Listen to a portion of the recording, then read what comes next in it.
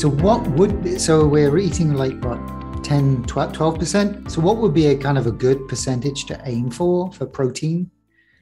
Well, so protein's weird. It's kind of on a U-shaped curve in terms of how much you're going to eat. If you if you go really, really, really, really, really low protein, you actually start eating less again. So people who go on a potato mono diet, you do the potato hack, you're just going to eat potatoes. Potatoes are like 5% protein. And at these very low protein intakes, people actually do eat way less food and they are way thinner and they weigh less. Or if you're vegan, raw vegan, fruitarian, and all you eat is fruit, which is, maybe 5% protein, again, you're just going to automatically eat less, be thinner. Of course, all the tissues in your body way less, including the ones that should have a lot of protein, like your muscle and your bones. So we do see a lot of sarcopenia, osteopenia in these very, very low protein zones.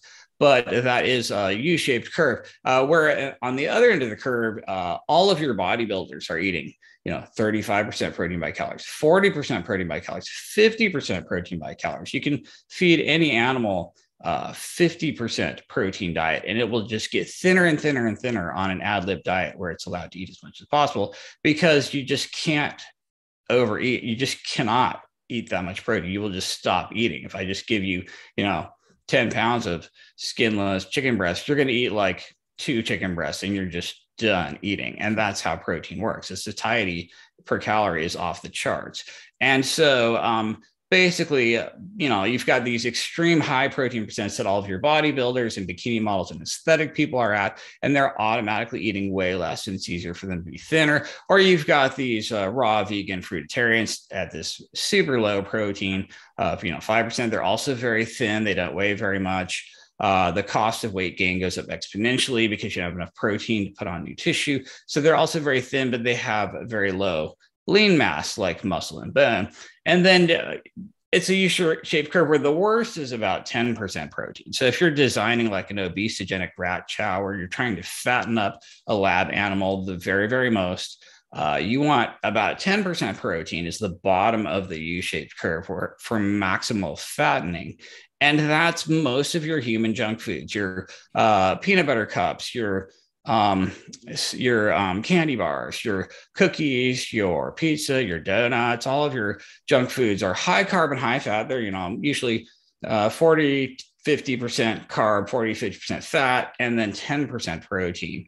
And these are the things that animals overeat the most. A high energy density, high carb, high fat, 10%-ish protein is peak fattening, like maximum obesogenic rat chow formula. And that's almost where we're at in America. We've just been steadily sliding downhill. What we've been doing is protein's been going down, fat's been going up, and carbs and fat are kind of rebalancing at this optimal fattening zone where you're just equal parts fat, carbs, and then a low 10% protein. So that's the very worst. The very, very worst would be 45% carb, 45% fat, 10% protein, really high energy density. Peanut butter cups is like the absolute peak fattening. Like you can just fatten up any omnivore mammal by feeding them this. So what would be better for humans? Well, I like, 30% protein is a really good goal, 30% protein by calories. This is close to the worldwide hunter-gatherer macronutrient estimates.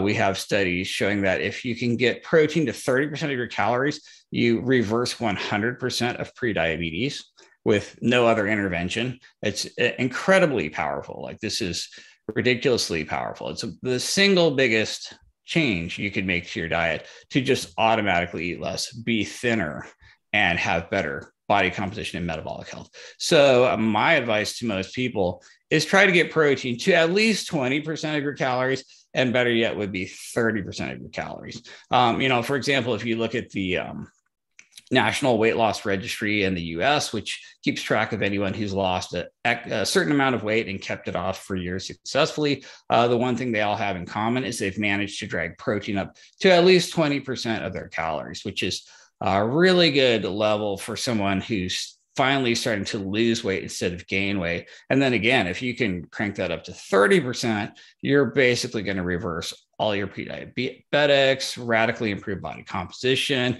If you can get protein to 40% of your calories, you're pretty much going to look like a bodybuilder. You just basically can't overeat at these percentages. And all of your permanently lean bodybuilder types are hanging out at around 40% protein. So that's just kind of how it works. It's just a lever that can drive ad lib caloric intake up or down, body composition up or down. Most people are unaware of all of this, but it's something that should just be common knowledge, and it's not. So you talk about protein percent, which is your percent of calories. So do you ever think of in terms of like protein requirements in terms of grams per body mass?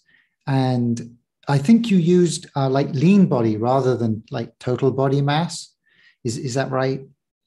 Right. Absolutely right. So the protein percent is an important concept because if you're trying to improve your body composition, you have to eat more protein and less non-protein energy, carbs, fats at the exact same time.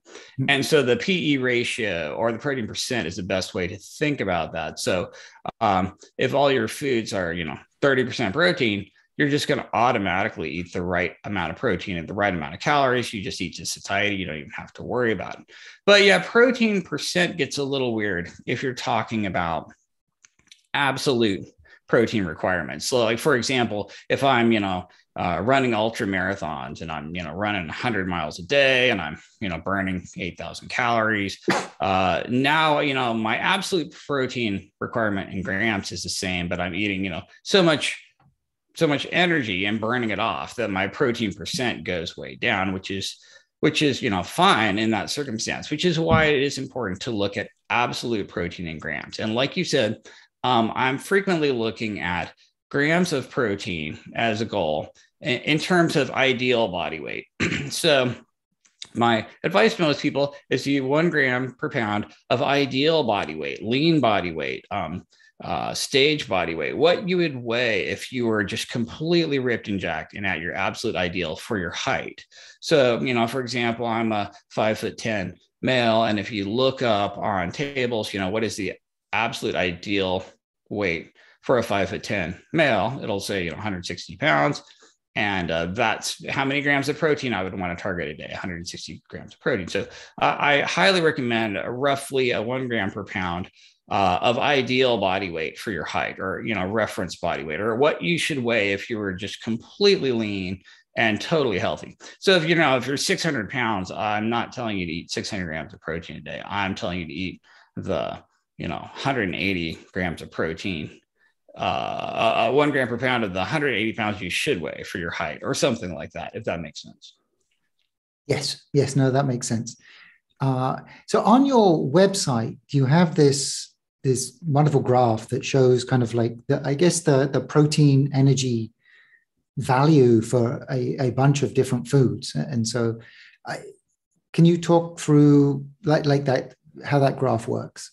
Yeah, absolutely. So anyone can see it by going to proteinpercent.com. If you go to proteinpercent.com or my website, tednaiman.com, there's a link to it there. But you're basically looking at a graph that's sort of a vector diagram with protein, grams of protein or calories of protein on the y-axis, calories of non-protein energy, that's basically net carbs and fat, on the x-axis. And you can see this vector. You can enter foods and see a vector of essentially protein percentage by calories of whatever food you're looking at. So way up at the pure protein would be like egg whites and whey powder. And then, pure carbs and fats would be sugar and oil. And then your, hunter-gatherer foods are kind of right in the middle. That's you just go ahead and kill an animal and eat the whole thing. So like, lean meat and fruits and vegetables type thing. And then, higher are things like green vegetables are actually very high protein percentage. Asparagus is 45% protein and spinach is 40% protein, and all of your lettuce or leafy greens are 40 something percent protein. And then you have you can easily look things up and see, what's better and what's worse. And, once you realize that the standard American diet is down at 12.5% protein, you start seeing all those things that we eat way, way down here. It's like all your grains and your sugars and your starches and your cereal and your pasta and your junk food and your donuts and your pizza and all the stuff we eat is way down in this very, very low protein zone. And the problem with that is, let's say you need 150 grams of protein a day to not be hungry. but you're eating French fries, which are potatoes and oil, and they're 6% protein. You have to eat the French fries out to here to get enough protein to not be hungry.